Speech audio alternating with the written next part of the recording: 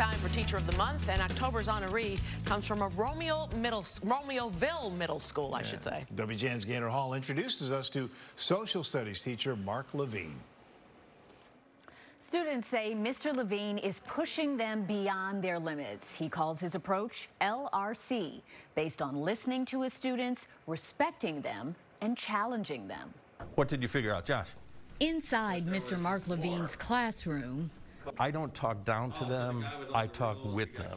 there's a collaborative exchange of ideas. My students aren't going to learn if I'm just talking at them. If my students are talking with me, and if my students are doing, that's when the learning happens. He's the honors social studies teacher for 7th and 8th graders at Lukancic Middle School in Romeoville. Before we even get to the academic side, I want them to know who they are. I want them to have an idea what their worldview is, and I want them to feel empowered to speak their mind and have their opinions. In parentheses, know how to do research to support their opinions. Mr. Levine has been teaching for more than 20 years. Earlier, he had a career as a psychotherapist, skills he puts to good use. It gives me a little bit of an edge to understand what makes kids tick. With a lot of listening and a bit of humor. They're supposed to build this beautiful fort, and all they got is a tiny little fence with a tiny little house. He's boosting their academic confidence and building connections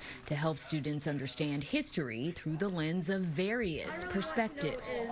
How did the French communicate with the Native Americans? My students come up with ideas and opinions and perspectives that teach me. Through the years, I learn more from my students than I could ever begin to teach them. And they teach me how to teach them better. I heard that the British and the French, they fought differently. They had different ways of fighting. 7th grader Caitlin Reese says Mr. Levine's classes are engaging and exciting. And he completely changed my view on social studies. He treats us as equals, oh no, he doesn't dilute the topics. She nominated him for Teacher of the Month. I want to say thank you for being such a great teacher. All of his kids as their Mr. Levine's reputation extends beyond just the students in his class. For whatever reason, since becoming a teacher, students have found some sort of sanctuary with me and a sense of safety, whether it's students going through rough times and coming and crying, sometimes students that I don't even have.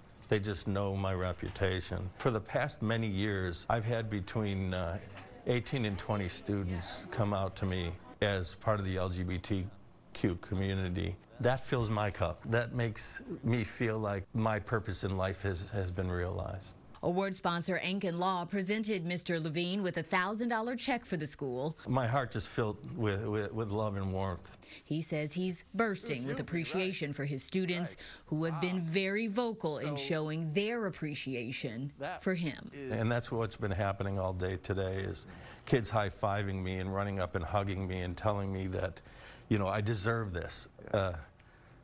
That's pretty powerful and pretty wonderful. Fantastic. Congratulations.